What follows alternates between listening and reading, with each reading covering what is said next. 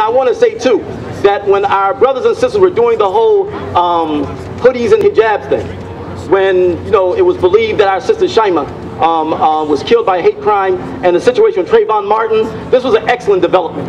Because now what Muslims are realizing is that the way that they're treating Muslims in America is the way that they treat black folks.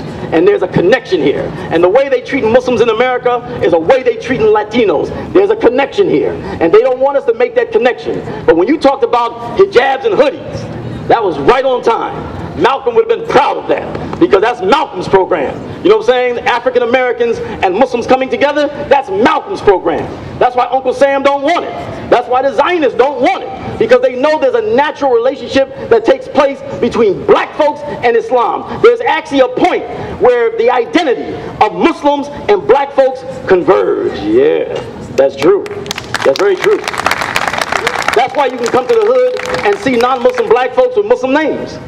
Yeah, very common. Non-Muslim black folks with Muslim names. Because the identity of black folks in Islam, there's a point where it connects.